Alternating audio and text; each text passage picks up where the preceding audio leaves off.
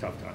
Well, I bumped it to 5:30 because I was thinking it was a break in you know, during budget season, we meet at 5. Yeah. Vibes. You guys are on. All righty. So, welcome. This is a little echoey. This is the May 10th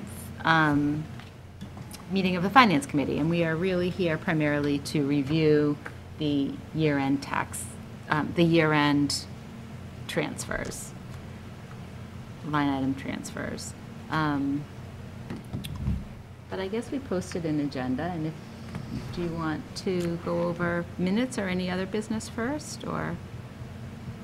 We can go through the minutes. So I sent out the minutes for, I'm going to have to try to remember. I think it was hold on 1 second, let me look, because I don't remember now. Sorry, did I catch you off guard? No, that's okay. I sent out the minutes for the March 22nd, 2023, and the April 24th, 2023 meetings. I did not get any comments back. I read them all, and they look good to me. So I'll make a motion to accept both sets of minutes as presented. Second. Seconded. Any other discussion? Besides, great job and thank you. All in favor of accepting the minutes? Bill, is that a yes? Oh, yeah. Thank you.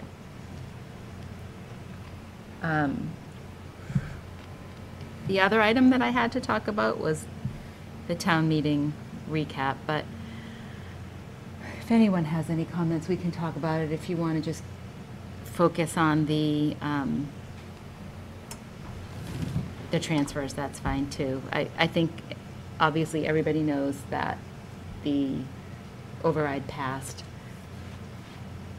I feel it was an important override this year, but that's a decision that I came to over like 7 years of evolving information. And so I think it was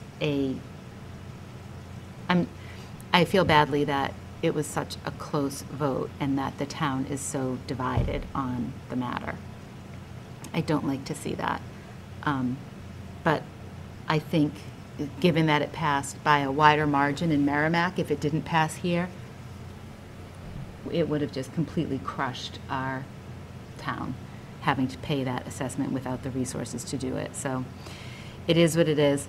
There's a group of us that are getting together to continue moving forward on understanding a little bit more about the school formula. And I don't think that we call, this is just me personally, I don't think that we call passing the override a win. I think that it was something that needed to be done, but I think that we're going to continue to try to work harder to understand and advocate for our town and a better division of resources going forward. Does anyone have any other thoughts or comments? So, and thank everybody for the work done toward that, and especially you, Rebecca. So that said, we have minutes, transfers. Transfers.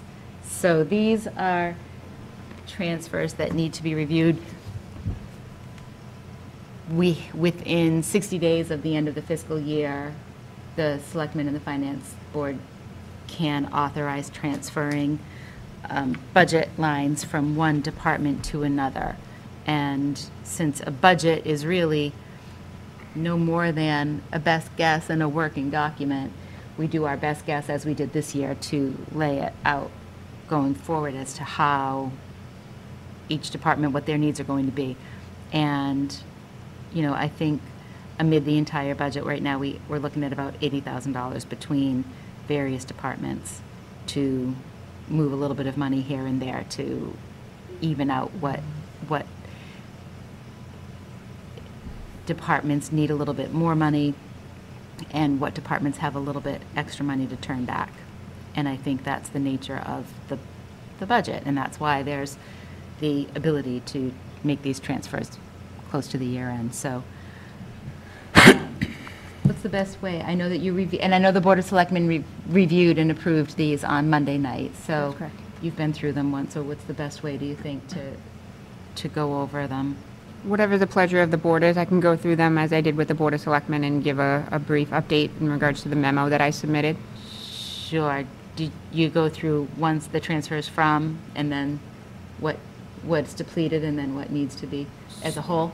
So we don't necessarily focus on where it's taken from because it's a group of, it's like a lump sum of money. So it doesn't just, you don't take just like X amount to fill X amount. So it might look like it's transferred back and forth, but it really is the total sum of the money is being reallocated in order to fit the needs of that particular line item. So Right. it not necessarily isn't just like using $6,000 from one item to put $500 in another because it doesn't add up to be the exact amount. So it is more of a, I mean the whole column, the transfers Oh, okay. from, there's that whole left-hand side is that how you went?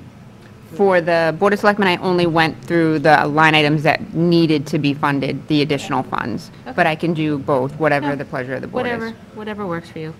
Okay, so I guess I'll start first with what is needed and why it is needed, to the best of my abilities. The first one listed is the treasurer online payment fees. They are looking for $500. The line item was not budgeted properly.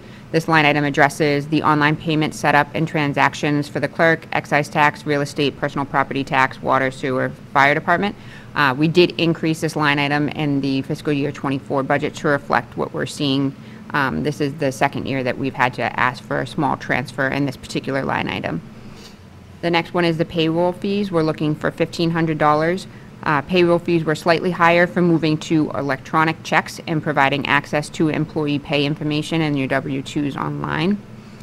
The postage, we're asking for $5,000. The stamp prices have increased again, and we also renewed our lease with the Pitney Bowes Company.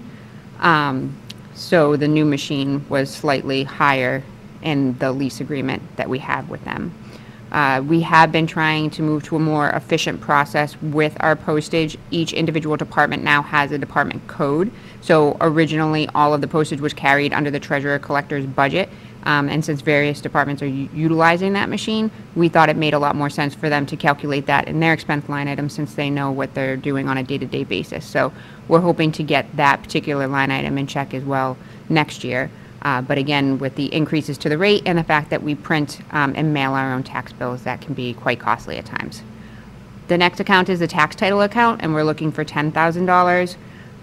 As we know specifically with this board, we've been pushing towards establishing a process to resolve the tax title accounts, and we have been very successful in that effort. And now we're taking it to the next step, which is to start the foreclosure process on those properties that we're just not going to collect those taxes on. So looking at outside counsel, there is a need for an additional, additional funds in order to support that mechanism. The next, Feel comfortable with the tax title for next year? I think it could be increased, but just like snow and ice, this is one of the only accounts that you can actually spend in deficit. So based upon what we're experiencing with the court system and how we're proceeding through the foreclosure process on these properties, some might require more and some might require less, and where we don't have that restriction as to being able to, being told stop mid-year, we can kind of recoup that. So I feel comfortable with leaving it where it is for the time being. And unless we decide to become even more aggressive in that effort. How many properties are you foreclosing on?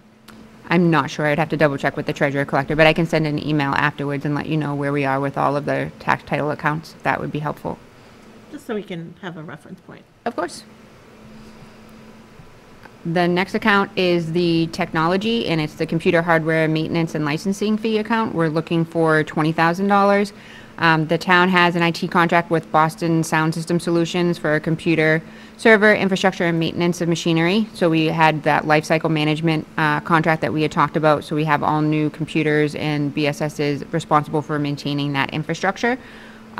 It was a great way for us to get new infrastructure into the building that hasn't been done for a very long time, and also come with some type of maintenance that is being accounted for as part of that contract. It does not include troubleshooting, so if you're experiencing an issue and you want to connect to the printer, or if you're, having an issue with like a software, like your Microsoft and not knowing how to do something specific, or Adobe's not loading properly, those are not necessarily covered under the contract. Some of it is, just not all of it. So we had a couple of instances with the switch over to the lifecycle management contract where people were struggling with some of the newer software, and that required some additional support that wasn't yet budgeted. We also moved to the Microsoft Office 365 platform, and that was something we did through the American Rescue Fund. But again, with the transition, there was a couple of things here and there that weren't necessarily accounted for on the ARPA side of things, and so that fell down to the technology. And the same with the phone system, since we switched vendors. The other issue that we had encountered this specific year was that we have our Wayne Security does our cameras and our security system here in the town hall and over at the Bagnell School, and we had to replace some of the equipment. It failed unexpectedly, and we needed to have that replaced so that we could have the cameras up and running over at the school. So these were not budgeted expenses, and that's the reason for the overage. In the Economic Development Department, we have the conservation expense line item. We're looking for $500. We had an unexpected professional liability case come at the town, and so we had a deductible that we needed to pay for $5,000, and it was not budgeted for that fiscal year. We have one outstanding that we knew was coming, but we did not for the other, so we had to put those funds towards that deductible, and therefore some of the money that we had allocated for VZ Memorial Park and their insurance monies was not available. And so we were looking to the revolving fund at that point in time for the VZ Memorial Park, and they were just about hitting that time of the season where they start getting a lot of reservations, so it was a little low and was not able to cover, and therefore we used the conservation expense line item. So unfortunately, that left the account a little low, and therefore they're looking just for $500 just so that they can finish out the year, and that goes towards Massachusetts Department of Environmental Protection's their permitting process. They have to do certified mail receipt, and that can be quite costly, so it's $8.10 per piece of mail. And then also, if you watch the Board of Selectmen meeting, we've gotten a lot of complaints about dogs and leashes and whatnot on the dog trail, on the community trail, and therefore we're looking to purchase some signs, and the conservation has been very helpful in that process, so they wanted to contribute to purchasing those signs. Under the facilities line item, we have the utilities, and we're looking for $34,000 to be transferred. That is the largest of the transfer requests that we are proposing. Specifically, there were a lot of factors that were completely out of our control. We had 2 electric rate increases that totaled over 14% over what we had last spring. National Grid also increased their prices, and we have a couple of gas accounts here in town. We also transferred to the new phone system, and our former phone carrier, we had some overlapping bill cycles where they were threatening to cut off service based upon the switchover. So we had like a month to carry before they shut off the service and it would switch over to the new.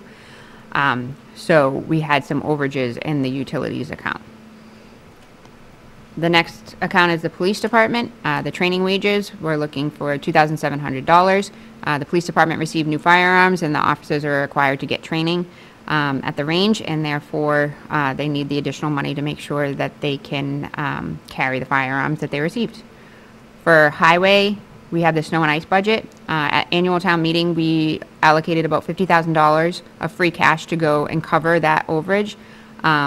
Unfortunately, there was some of the invoices were not reported at that point in time when we posted the warrant, so we need an additional $1,800 to make sure that that count is clear. The other items are their Council on Aging. They're looking for a transfer in their expense line item of $600 to pay for the last quarter of their T-Mobile account, and they are also looking for $1,100 to be transferred to pay for the last quarter of fiscal year 23's fuel consumption. And the last... Does the $600 say van maintenance? So the one on the Excel spreadsheet is incorrect. It's been corrected at the Board of Selectmen meeting. Selectman Castellalis had saw that there was a transcription error and they were just flipped. So it should be $600 for the expense line item, and it should be $1,100 for the van. That's been updated on the sheet that was signed by the chairman of the Board of Selectmen. Okay, thank you.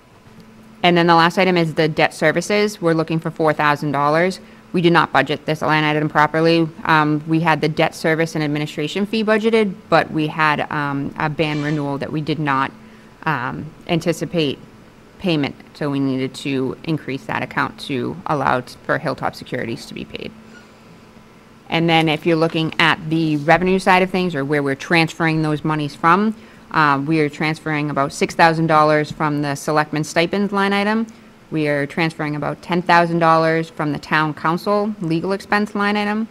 We're transferring about $13,000 in the conservation agent wages, $5,000 from the administrative assistant wage expense line item under the Economic Development Planning and Conservation Department. We are looking at $2,000 from the municipal buildings repairs and maintenance line item. Under the police department, we're looking at $7,700 in the reserve wages and $5,000 in their fuel wages. And in the fire department, we're looking at $10,000 under their drill wages and $3,000 under the EMS certification wages. Under highways, we're looking at $5,000 for the front end loader lease. And in the council on aging director salary, we're looking at $15,000. So we're looking at a total of $81,700 to be transferred from those accounts into the accounts that we just detailed, with a shortage to equal another $81,700. Motion to transfer $81,700 as noted. Second.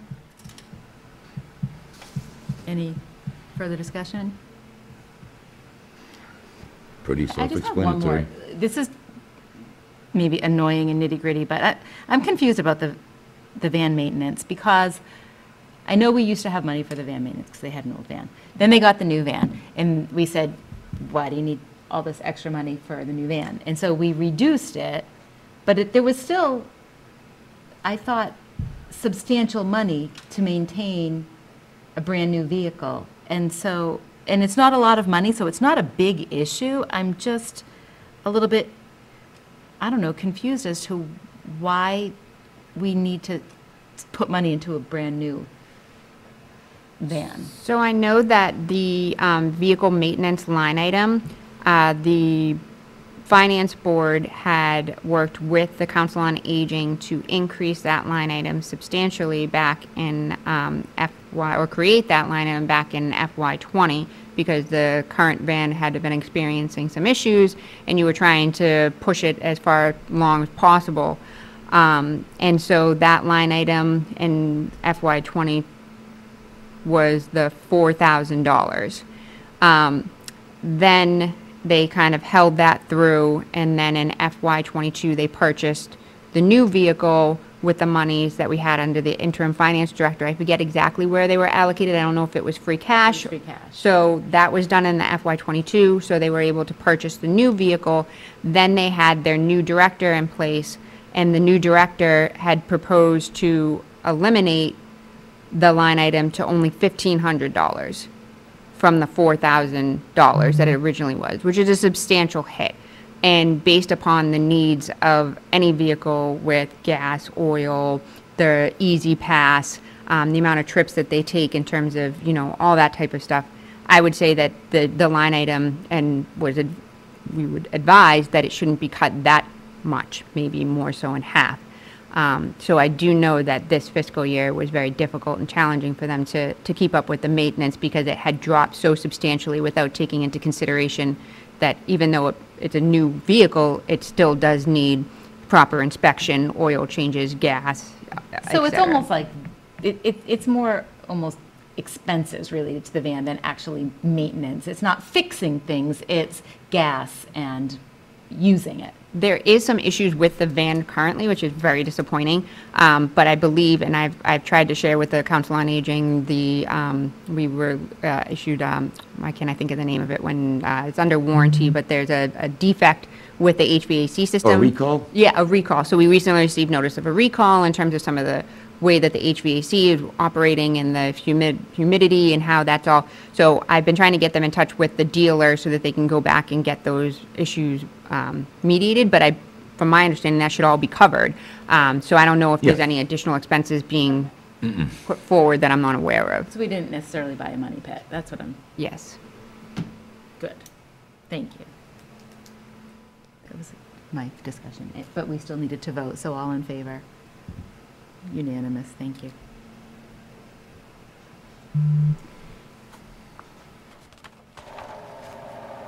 Nice informative summaries, Rebecca, thank you. So that's it, town meeting, we did the transfers, meeting minutes, we covered, plan the next meeting. We'll probably have one more final meeting, need to do transfers closer to the end of the year. I'm hopeful that that's not the case.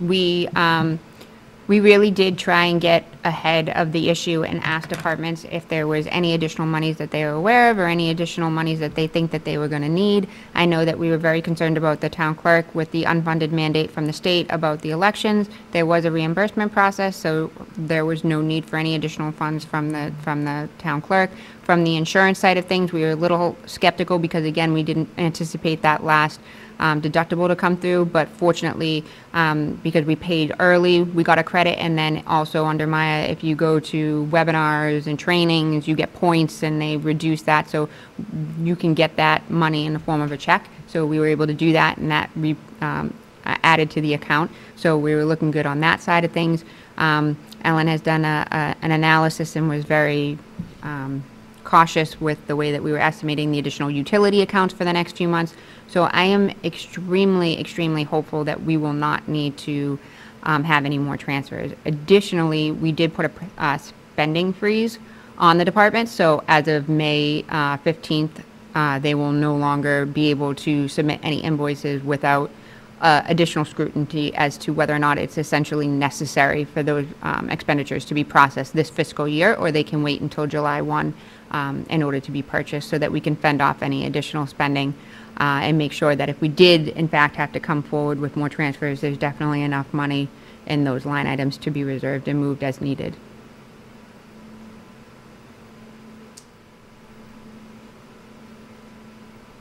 So then I would think our next meeting would be, I think that we can plan it as needed. I don't think that we need to put a meeting on the calendar. I think that, you know, I would prefer to be considerate of everybody's time. I know everybody's made a lot of time through the budget season and the town meeting, and then to be here, and I don't know, it's spring and it's summer and it's outdoor time, and I wouldn't call a meeting just for the sake of calling a meeting. So, does that seem, you Yes. know, well, once we have On top of some, it, some of our appointments end on June 30th, so right, we don't even know who will love to see be how here. reappointments go. Mm. I would put out, once again, that we have one other person that didn't make it here tonight who had a conflict, but otherwise, that's our full board at this point in time. So we have 2 full vacancies and 2 alternate vacancies, I believe. And then we'll see how, and we have 2 terms ending, so potentially 4 vacancies and 2 alternates. So anybody that is interested, reach out to any of us on the board, reach out to Rebecca, or anybody else that you know in town that might have any guidance as to how to connect with us. But we would love to have more representation from the town. Other items not reasonably anticipated? Does anyone have anything else? Just off of what you said, with Sarah's election as to Water and Sewer Commission, she's resigned from the board, so I just wanted to thank her for the time that she's put forth. And, I wish her the best. Thank you, I do too. Sarah, right, I should have said that. Sarah resigned because she's now on the Water and Sewer Board, and so I'm sure that she will have a great impact there, and yeah, I agree. I echo what you say. We thank her for her time. I thank everybody for their time that, however much, however little, however, not that Sarah did little, I didn't mean to say that. I mean to say any contribution that anybody can make to this board or any other board, I really appreciate. But Sarah did bring a level of energy and engagement to this board that and commitment that I really do appreciate. So thank you, Sarah. And we've got several vacancies, so So the only other thing I wanted to mention is that even if the board is not going to be meeting every month, I would like the opportunity to share with you some updates monthly about things that are happening in the financial realm here at Town Hall as we start. I know it sounds crazy, but we're not even at the beginning of the fiscal year, but we're starting for the next fiscal year. And we're also looking at year end and setting the tax rate. And we have all of our great new policies that this board helped make a possibility. And so we really want to hold ourselves true to those deadlines. And we really want to make sure that we're moving in the right direction and we're progressing in a way that the board and the Board of Selectmen as well can be proud of. So I would like to send out to the chair of the board monthly updates to be shared with the board members. And if anyone has any specific questions or anything that, they would like for additional information, like such as, the information we just spoke about, I'm happy to do so. Great, yeah. Thank you. We appreciate that. So, I have a quick question if you've got a minute. How are they, how's the accounting doing on, what month are we working on? I believe we're pushing. I know when I talked to Ellen just the other day, she was saying that we're pushing for, a certification of free cash in the September timeframe. So we're plugging away. I know that. And I know that because we're, like we said, just ending the annual town meeting time. We're like, all right, how do we, year-end close, free cash certification, tax rate, like we've already had our initial next step phase. So I believe they're on a push. So I don't know exactly when, but I can definitely share that information with you if I double check with both the treasurer and the accountant. But I know, like we said, this year we want to get it done quickly and efficiently. Yeah, because, realistically, year end will be here before you know it. Yes. June 30th is 7-8 weeks. Agreed. and the town meeting did not approve the stabilization transfer. Yes, So that needs so to be reconsidered. that is a little bit of a misunderstanding between the auditors and the town in regards to what we needed to have on hand. The original conversation with Powers and Sullivan, it made it sound as though we actually had to physically have the cash on hand for that variance, because now that it's been on the books for the last 2 years and there's like a set amount and that amount has not changed over a certain amount of time, they cannot issue us a clean audit unless we adjust. And so essentially what the auditors were saying is that it needs to go through the process, so it needs to be documented, and what that means is that it's going to hit our free cash certification. So there's no additional allocation of funding that needed to be done, which was the disconnect between myself and the auditors. It doesn't need to be an additional set of funds, it just needs to be reported, and once it's reported, it's netted against that free cash number, so it brings that free cash number down, and therefore the next year our free cash will be a little lower. But we also think that based upon some of the other things that we've been doing in town hall, like the HVAC system and the green energy credits and things of that nature, that we will still be within reason of where we are typically every year with our free cash, about $200,000 to $400,000. So we don't think it will be necessarily a negative hit towards what we've been able to accomplish in the last few years. But it was a misunderstanding that the cash didn't physically needed to be allocated. It's just going to have a repercussion, and that is in the form of our free cash certification. And we have talked to DOR and the auditors, and they have in fact confirmed. So it was an unnecessary article, and it just caused a lot of confusion.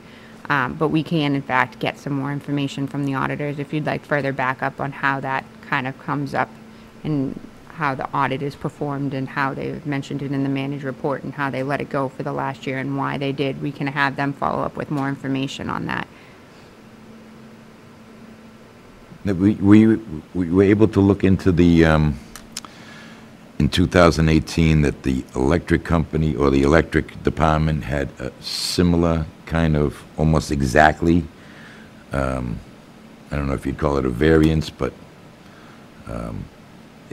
could it be just, an accounting error, a non-cash impact, where it's, Mr. Debit here, Mr. Credit here, once I make that entry, it washes each other out and there's no real impact?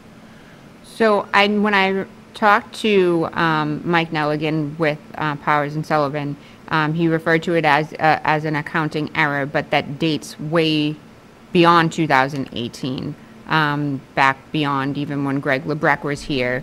And it was something that had possibly transpired with the light department and the recording of such. So as to the specific whereabouts, that still has not been identified specifically. But what I'm told by the auditors, in fact, that it happened before Greg, which I would imagine is what, 2000, even, Predates the town, I think. well, I don't think that, but I know it's before 2018. So it's not something that's, in a like it's So something. it's just coincidental that those two numbers were, But it is something, but the auditors did say that it is in fact, or what they understand it to be, is some type of accounting error with the light department and a transfer of some sort or something like that, yes. and nobody's been able to audit the electric department's books to see if they, They have their own independent audit that they pay for out of their enterprise fund. Yeah.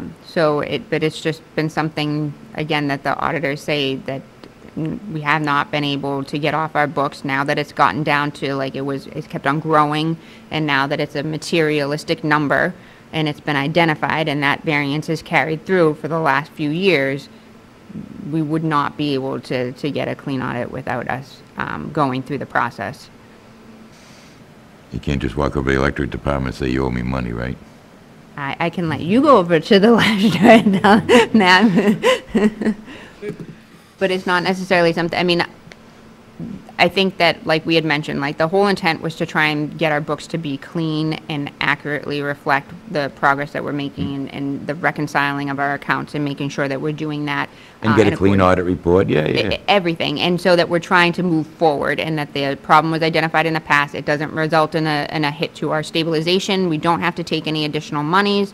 Nothing like that needs to occur. It just needs to go through the process, and we need to make sure that we're following our policies so something like that doesn't happen, and it clearly hasn't in a very long time. It's not coming out of our stabilization, but it's going to be netted against our free cash, so it's still coming out. Still money. Still, it won't make, that's free cash that won't make it to stabilization. Yeah. So it's sort of it's still coming out of our resources. It is. And I get it, it's something that happened long ago, and we're trying to address it. It's just hard addressing a large number. In this day and age, after we passed the 1.25, I know it's a hard pill to swallow, but, at this point, it is what it is, right? I don't know how you go back 20, 25 years and figure it out at this point. I mean, I did mention, to after the town meeting and trying to learn a little bit more about, what could be done and what the proper process was, and that alerting us to that he didn't physically mean actual money from a stabilization account, but that it just had to flow through on the other end. I said, should we get like a forensic audit of some sort, or try and have somebody just look at that one specific account? Because if we can get that account down and you have to spend, just $5,000 to $10,000, that's a lot less of a figure to throw at it than, the $250. And he said that it's been carrying through. It's been the same. He doesn't think that it's going to get resolved. He said he wouldn't recommend that we don't do it, but at this point, you have more to lose by not rectifying the problem Just more money. from to a spend. financial standpoint. And then again, once the DOR looked at our management report from the audit side of things, they had actually reached out to us and said, wait, what is going on? Why hasn't this been reported on the tax sheet, like, for your tax, So it was kind of one of those things where it's like, at this point, we just feel like we're stuck. So, I mean, we could, in fact, try and get more done from like a special audit of that particular account, but how much of that would change and at what expense, I'm not certain. And it's been told to me that it's not advised, but not necessarily discouraged either. How long will it take you to complete the process that you're currently talking about? It will be taken care of this fiscal year. So it'll be done. Fiscal year '24, it won't be an issue. By the end of this June or next? So as part of our free cash certification, so it'll close out the fiscal year '23 year.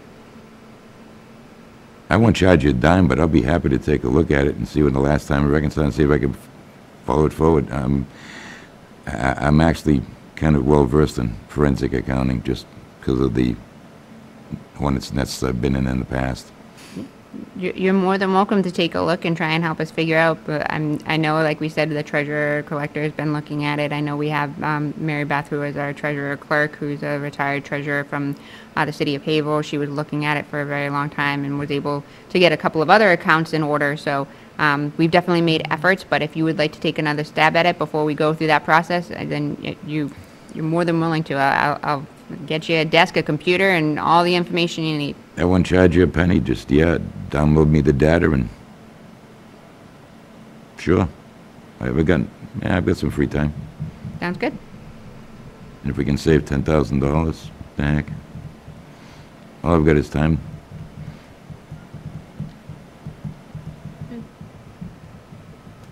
Anything else? Anybody else? Motion to adjourn at 6:21. Anybody? Make the motion to adjourn. Second. All in favor? Aye. Unanimous. Thank you all so much.